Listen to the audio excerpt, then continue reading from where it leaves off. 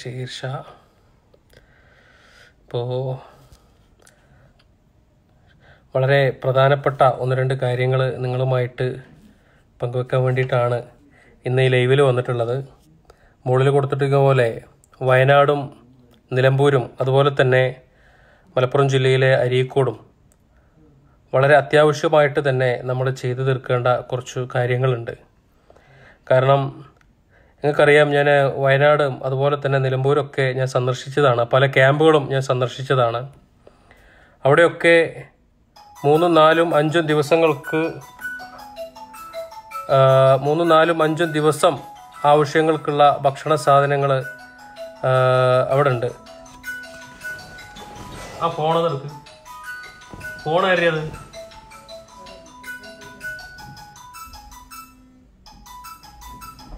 ആ ഫോൺ എടുത്തിട്ട് പോകും അറിയത്.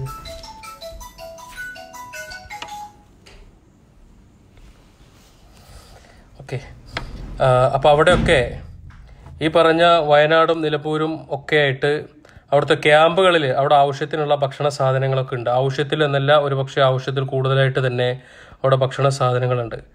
പക്ഷേങ്കിൽ ഒറ്റപ്പെട്ടിട്ടുള്ള പല ഭാഗങ്ങളിലും ഇപ്പോഴും ഭക്ഷണ പദാർത്ഥങ്ങൾ എത്തിയിട്ടില്ല എന്നുള്ളതാണ്. ഇന്ന് നമ്മുടെ പ്രിയപ്പെട്ട സുഹൃത്ത്, നിങ്ങളൊക്കെ കണ്ടിട്ടുണ്ടാവും, കൊടുങ്ങല്ലൂരിലെ രാജേഷ് ചേട്ടൻ നമ്മുടെ പേജിലൂടെ തന്നെയാണ് ആ ഒരു കാഴ്ച നമ്മളെ കാണിച്ചത്. രാജേഷ് ചേട്ടൻ അദ്ദേഹം നിലമ്പൂരിലുള്ള ആദിവാസി കോളനികളിലേക്ക് അദ്ദേഹം പോകുന്ന കാഴ്ച നിങ്ങളെ കാണിച്ചിട്ടുണ്ടായിരുന്നു. ശരിക്കും മലനിരകൾ താണ്ടിക്കൊണ്ട് മുള വെച്ച് കെട്ടിയ ഒരു പാലം, 4 മുളകൾ ചേർത്ത് വെച്ച് കെട്ടിയ, നെറ്റ് ഭയങ്കര സ്ലോ ആണെന്നോ, കുഴപ്പമൊന്നുമില്ലല്ലോ, മുള വെച്ച് കെട്ടിയിട്ടുള്ള ആ ഒരു പാലത്തിലൂടെയാണ് അദ്ദേഹം അരിച്ചാക്കുകളുമായിട്ട് നടന്നു നീങ്ങിയത്. അദ്ദേഹം അവിടെ ചെന്നപ്പോൾ അവിടെയുള്ള ആദിവാസി കോളനിയിലെ ആ മനുഷ്യർ അദ്ദേഹത്തോട് പറഞ്ഞത് 4 ദിവസമായിട്ട് ഞങ്ങൾ ഭക്ഷണം കഴിച്ചിട്ടില്ല എന്നുള്ളതാണ്. അപ്പോൾ 2, 3, 4 ദിവസങ്ങളായിട്ട് ഭക്ഷണം കഴിക്കാതെ, ഭക്ഷണ സാധനങ്ങൾ കിട്ടാതെ ഇരിക്കുന്ന ആളുകൾ ഇപ്പോഴും പല ഭാഗങ്ങളിലും ഒറ്റപ്പെട്ട് കിടക്കുന്നുണ്ട്. അത്തരം ഭാഗങ്ങളിലേക്ക് ഭക്ഷണ പദാർത്ഥങ്ങൾ എത്തിക്കുന്നതിന് വേണ്ടി എൻ്റെ പ്രിയപ്പെട്ട സുഹൃത്തുക്കൾ ശ്രമിക്കണം. നമ്മളെ കൊണ്ട് കഴിയുന്ന രീതിയിൽ. അത് വളരെ ചെറുപ്പക്കാർക്കാണ് അത് കൂടുതലും സാധിക്കുള്ളൂ. കാരണം ഒരു പക്ഷേ കിലോമീറ്ററുകളോളം കാടിനകത്തുകൂടെ നടന്നുകൊണ്ട് വേണം അത് എത്തിച്ചു കൊടുക്കണമെങ്കിൽ. മഴ കൊണ്ട് 10, 20 കിലോന്റെ അരിച്ചാക്കുകൾ തോളിലും തലയിലും വെച്ചിട്ടാണ് രാജേഷ് ചേട്ടനും അദ്ദേഹത്തിന്റെ സുഹൃത്തുക്കളും ഇന്ന് ആ അരിച്ചാക്കുകളുമായിട്ട് ഈ ഭാഗങ്ങളിലേക്കൊക്കെ എത്തിയത്. അപ്പോൾ കുറച്ചൊക്കെ റിസ്ക് ഉള്ള പരിപാടി തന്നെയാണ്. അതുകൊണ്ട് തന്നെ യുവാക്കൾ, നിങ്ങൾ സംഘമായി തിരിഞ്ഞുകൊണ്ട് നിങ്ങൾ ഇത്തരത്തിൽ അകപ്പെട്ടിരിക്കുന്ന ആളുകളുടെ മുന്നിലേക്ക് ഭക്ഷണ സാധനങ്ങൾ എത്തിച്ചു കൊടുക്കാനുള്ള ശ്രമങ്ങൾ നടത്തണം. ഒന്നാമത്തെ കാര്യം, ഇതിനകത്തുള്ള ഈ കാടിനകത്തുള്ള ആളുകളൊന്നും ഈ ക്യാമ്പുകളിലേക്ക് വിളിക്കുമ്പോൾ കൂടുതലും ആളുകൾ വരാത്ത ഒരു സാഹചര്യമുണ്ട്. പലരെയും ഒരുപാട് നിർബന്ധിച്ച് ക്യാമ്പുകളിലേക്ക് വിളിച്ചിട്ടുണ്ട് എന്നാണ് പറഞ്ഞത്. അതായത് ഇങ്ങനെ ഒരു സംഭവം ഉണ്ട് എന്നും നിങ്ങൾക്ക് അപകടമുണ്ടായാൽ അതിന് മുൻകരുതലായിട്ടാണ് ഇങ്ങനെ ചെയ്യുന്നു എന്നൊക്കെ പറഞ്ഞുകൊണ്ട് അവരെ ക്യാമ്പിലേക്ക് കൊണ്ടുവന്ന ആളുകളുണ്ട്. പല ആളുകളും ക്യാമ്പിലേക്ക് വരാതെ ഇരിക്കുന്ന ആളുകളുമുണ്ട്. ഇനി ഈ പറയുന്ന ആദിവാസി മേഖലയിലാണെങ്കിൽ വാഹനങ്ങൾ പോലും എത്താത്ത ഭാഗങ്ങളായതുകൊണ്ട് തന്നെ ഇത്രയും ആളുകളെ ഒരുമിച്ച് കൊണ്ടുവരാൻ സാധിക്കാത്ത ഒരു സ്ഥിതിഗതികളുണ്ട്. അപ്പോൾ അതുകൊണ്ട് തന്നെ എല്ലാവരും ഈ പറഞ്ഞ വയനാടും നിലമ്പൂരൊക്കെ ഉള്ളിൽ താമസിക്കുന്ന ആളുകൾ, കാടിനകത്തും ഒറ്റപ്പെട്ട് താമസിക്കുന്ന ആളുകൾക്ക് നിങ്ങൾ ഭക്ഷണങ്ങൾ, നെറ്റ് പ്രോബ്ലം, ഒരുപാട് പ്രശ്നമുണ്ടോ നെറ്റിന്? ജംഷി, നെറ്റ് സ്ലോടാ? ക്ലിയർ ഉണ്ടോ? ക്ലിയർ ഉണ്ടല്ലോ, കുഴപ്പമൊന്നുമില്ല എന്ന് പറയുന്നത്. അപ്പോൾ നിങ്ങൾ അത്തരം ഉള്ളിലേക്ക് ഭക്ഷണങ്ങൾ എത്തിക്കാനുള്ള ശ്രമങ്ങൾ നടത്തണം. അതിനു വേണ്ടിയിട്ടാണ് ഞാനിതിനകത്ത് 3 ആളുകളുടെ നമ്പർ കൊടുത്തിട്ടുണ്ട്. അതായത് നിലമ്പൂരുമായി ബന്ധപ്പെട്ടിട്ട് നിങ്ങൾക്ക് ഇത്തരത്തിലുള്ള ആളുകളിലേക്ക് ഭക്ഷണ പദാർത്ഥങ്ങൾ എത്തിക്കാൻ നിങ്ങൾ ആഗ്രഹിക്കുന്നുണ്ടെങ്കിൽ ഇതിനകത്ത് നമ്മുടെ പ്രിയപ്പെട്ട അഷ്റഫിന്റെ നമ്പർ ഞാൻ കൊടുത്തിട്ടുണ്ട്. അഷ്റഫ് തുടക്കം മുതൽ തന്നെ നിലമ്പൂരാണ്. അഷ്റഫും അതുപോലെ തന്നെ ജയ്സനും, നമ്മുടെ ജയ്സലും കൂടിയിട്ട് അവർ ബോട്ടുമായിട്ട് വെള്ളം കയറിയ ആ ദിവസം മുതൽ അഷ്റഫും ജയ്സലും നിലമ്പൂരിൽ തന്നെ ഉണ്ട് എന്നുള്ളതാണ്. ഏകദേശം 800ഓളം ആളുകളെയാണ് അഷ്റഫും ജയ്സലും കൂടിയിട്ട് ആ വെള്ളം കയറിയ ഭാഗങ്ങളിൽ നിന്നും കരക്കെത്തിച്ചത്. കുട്ടികളും വയസ്സന്മാരായിട്ടുള്ള ആളുകളടക്കം 1000-നടുത്ത് വരുന്ന ആളുകളുടെ ജീവനാണ് ഇവർ 2 പേരും കൂടി രക്ഷപ്പെടുത്തിയെടുത്തത്. ഒരു ബോട്ട് കൊണ്ട് ജയ്സല് ബോട്ടിന്റെ മോട്ടർ നിയന്ത്രിക്കുകയും അതിന്റെ ഇതുണ്ടാവുമല്ലോ, അതിൻ്റെ മോട്ടോർ നിയന്ത്രിക്കുകയും എന്നാൽ അതിൻ്റെ മുന്നിൽ നിന്നുകൊണ്ട് ആളുകളെ വലിച്ചു കയറ്റാനും ഇറക്കുന്നതിനും വേണ്ടിയിട്ട് അഷ്റഫ് നഹ്ദിയും കൂടി ഇവർ രണ്ടുപേരും കൂടി 1000-ഓളം വരുന്ന ജീവനുകളെയാണ് കരക്കടുപ്പിച്ചത്. അത് ഇന്ന് തുടർന്നുകൊണ്ടേ ഇരിക്കുന്നുണ്ട് എന്നുള്ളത്. ജയ്സലും അതുപോലെ തന്നെ അഷ്റഫും ആ ഭാഗത്തേക്ക് സാധനങ്ങൾ എത്തിക്കുന്ന നിരന്തരമായ പരിശ്രമങ്ങൾ അവർ നടത്തിക്കൊണ്ടിരിക്കുകയാണ്. ഇപ്പോഴും അവർ അതിൻ്റെ പുറകെ തന്നെയാണ്. ഏകദേശം അഷ്റഫ് നഹ്ദി ഇപ്പോഴും ആ ഒരു പ്രവർത്തനവുമായി ബന്ധപ്പെട്ട് അവിടെ ഉണ്ട്. അപ്പം അതുകൊണ്ട് തന്നെ അഷ്റഫുമായിട്ട് നിങ്ങൾ ബന്ധപ്പെടുകയാണെങ്കിൽ ക്യാമ്പുകളിലേക്ക് ആവശ്യത്തിനുള്ള ഭക്ഷണ സാധനങ്ങൾ എത്തിയിട്ടുണ്ട്. എൻക്വയറി നടത്താൻ പോകുമ്പോൾ ക്യാമ്പുകളിലേക്ക് നമ്മൾ കയറി ചെല്ലുമ്പോൾ ക്യാമ്പിൽ പറയാറുള്ളത് ഇവിടേക്ക് ആവശ്യത്തിനുള്ള ഭക്ഷണങ്ങളുണ്ട്, ഇവർക്ക് ഇഷ്ടപ്പെട്ട ഭക്ഷണങ്ങൾ ഞങ്ങൾ ഉണ്ടാക്കി കൊടുക്കുന്നുണ്ട് എന്നാ പറയാം. അപ്പം അതുകൊണ്ട് ക്യാമ്പിൽ പോയി അന്വേഷിക്കുന്ന ആളുകൾക്ക് വളരെ സന്തോഷത്തോടെ തന്നെ അന്വേഷിക്കുന്നവർ തിരിച്ചു വരും. കാരണം എന്താണെന്ന് വെച്ചാൽ ക്യാമ്പിനകത്ത് ഭക്ഷണത്തിന്റെ ആവശ്യമില്ല എന്നുള്ളതുകൊണ്ട്. പക്ഷേ ക്യാമ്പിന് പുറത്ത് ഒറ്റപ്പെട്ടുള്ള വീടുകളും അതുപോലെ തന്നെ കോളനികളിലൊക്കെ ഇത്തരം ആളുകളുണ്ട്. അവരെ കണ്ടെത്തി അവർക്ക് ഭക്ഷണങ്ങൾ എത്തിക്കാനുള്ള ശ്രമങ്ങൾ നിങ്ങൾ നടത്തണം. അതുപോലെ തന്നെ പഴയന്നൂരാണെങ്കിൽ പഴയന്നൂരിൽ എൻ്റെ പ്രിയപ്പെട്ട സുഹൃത്ത് ഹക്കീംക അവിടെ ഉണ്ട്. ഹക്കീംക എന്ന് പ്രത്യേകമായിട്ട് പറഞ്ഞിട്ടുണ്ടായിരുന്നതാണ്. കാരണം അദ്ദേഹം ക്യാമ്പുകളിലേക്കല്ല, ഇവിടെ നിന്ന് അദ്ദേഹം പോകുമ്പോൾ തന്നെ വലിയൊരു ലോറിയിൽ സാധനമായിട്ടാണ് അദ്ദേഹം പോയിട്ടുള്ളത്. അദ്ദേഹം പോയത് ക്യാമ്പുകളിലേക്കല്ല, മറിച്ച് അദ്ദേഹം ഇത്തരം ഒറ്റപ്പെട്ട് താമസിക്കുന്ന ആളുകളുടെ ഏരിയകളിലേക്ക് ചെന്ന് അവിടെ ചെന്നുകൊണ്ടാണ് അദ്ദേഹം ഭക്ഷണ പദാർത്ഥങ്ങൾ വിതരണം ചെയ്യുന്നത്. കാരണം കഴിഞ്ഞ പ്രാവശ്യം തമിഴ്നാട് ഈ ഗജ ചുഴലിക്കാറ്റുണ്ടായിരുന്നപ്പോൾ ഞാനും ഹക്കീംക്കും കൂടി അവിടെ പോയിട്ടുണ്ടായിരുന്നു. സാധാരണ നമ്മൾ ക്യാമ്പുകളിലേക്കാണ് പോകുക, പക്ഷേ ഹക്കീംക്ക് എന്നെ വിളിച്ചുകൊണ്ട് പോയത് തമിഴ്നാടിനകത്ത് ഉള്ള ഏരിയകളിലേക്കാണ്. അവിടെ ചെന്ന് നോക്കിയപ്പോഴാണ് യഥാർത്ഥത്തിൽ അവിടുത്തെ വിഷമങ്ങൾ നമുക്ക് മനസ്സിലാക്കാൻ സാധിച്ചതും അങ്ങനെ ഞങ്ങൾ രണ്ടുപേരും കൂടി ചേർന്നുകൊണ്ട് അവിടേക്ക് വേണ്ട സഹായങ്ങൾ എത്തിക്കാൻ സാധിച്ചു. അതേ രീതി തന്നെയാണ് ഹക്കീംക്ക മറ്റേ നിലമ്പൂരിലും അദ്ദേഹം വയനാട്ടിലും അദ്ദേഹം സ്വീകരിച്ചത്.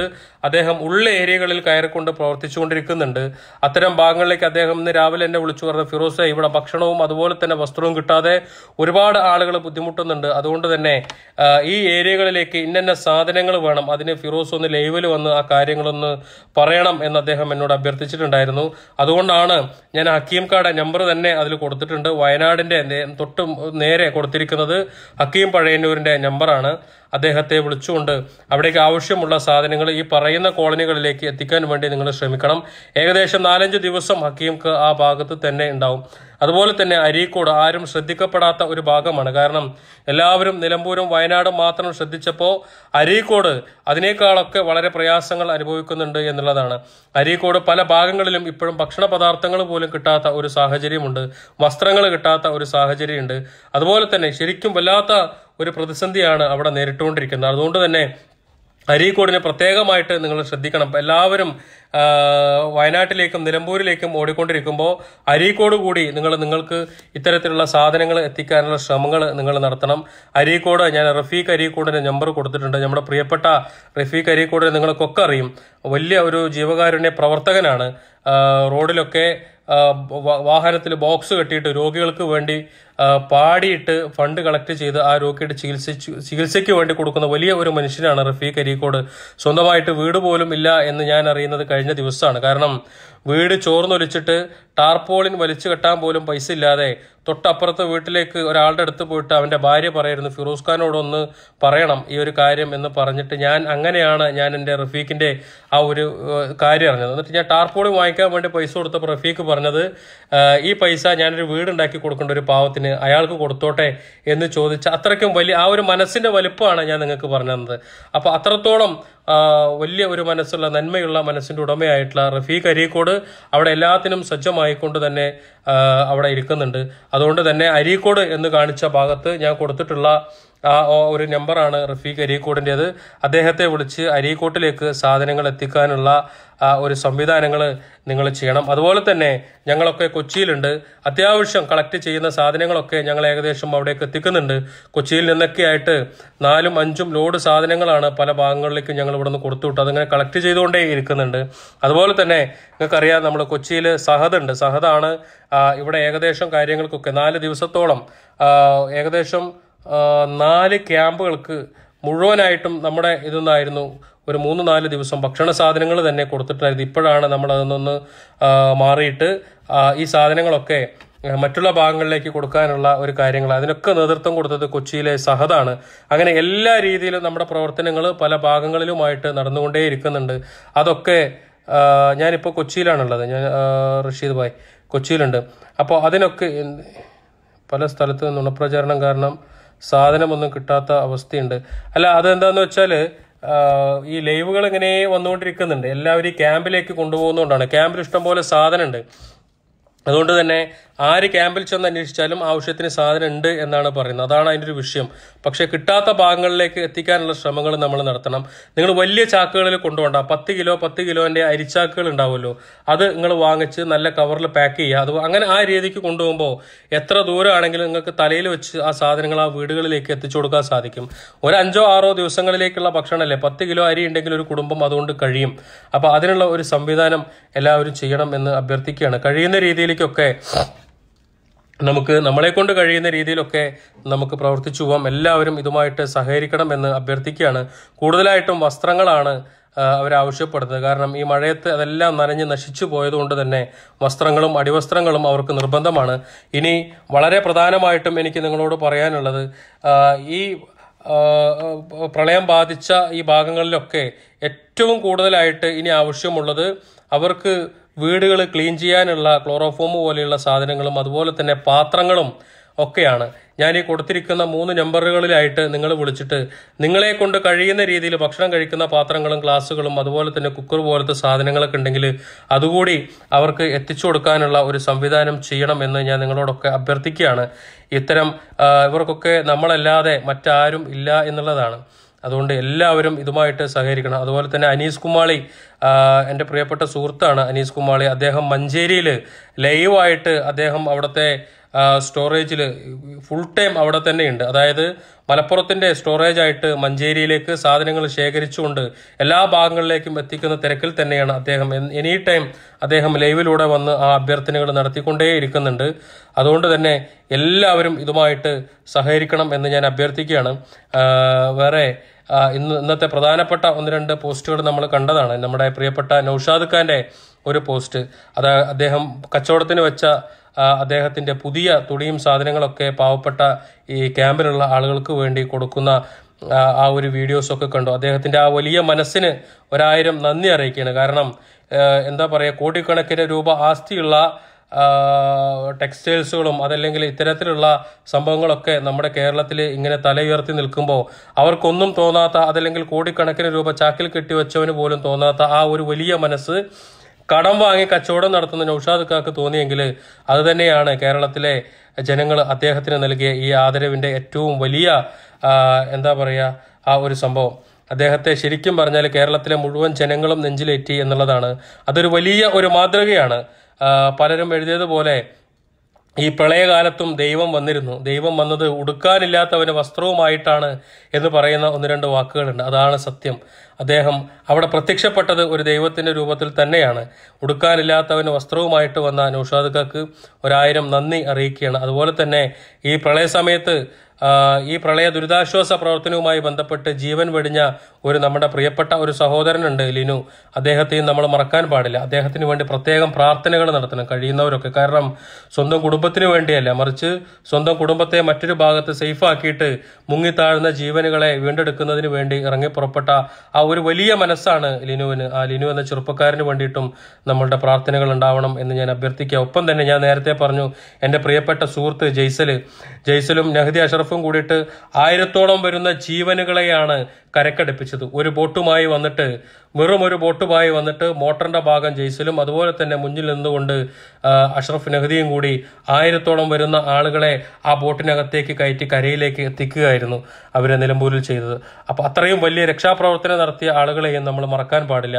അതിനേക്കാളൊക്കെ എനിക്ക് ഒരുപാട് സന്തോഷം തോന്നിയത്, എനിക്ക് വയനാട്ടിലേക്ക് പോയപ്പോൾ വയനാട്ടിൽ ഉരുൾപൊട്ടിയിട്ട് അത്രയും വലിയ ഒരു ഭീകരമായ ഒരു കാഴ്ച നടന്ന ആ ഒരു ഭാഗം ഞാൻ കണ്ടപ്പോൾ എനിക്കവിടെ ശരിക്കും ഒരുപാട് സന്തോഷം തോന്നിയ ഒന്നെന്താണെന്ന് വെച്ചാൽ, നമ്മുടെ നാട്ടിലെ മുഴുവൻ ചെറുപ്പക്കാർ, ആ കാണുന്ന ആളുകളെയൊക്കെ കണ്ടിട്ട് എൻ്റെ മനസ്സ് എങ്ങനെയപ്പാൻ വാക്കുകളില്ലാത്ത ഒരു സംഭവമാണ് നമ്മളവിടെ കണ്ടത്. കാരണം വെയിലും ആ മഴയും നനഞ്ഞുകൊണ്ട് എന്താ പറയുക, ആ മഴക്കോട്ടും ധരിച്ചുകൊണ്ട് രാത്രിയും പകലുമില്ലാതെ കഷ്ടപ്പെടുന്ന ആളുകൾ.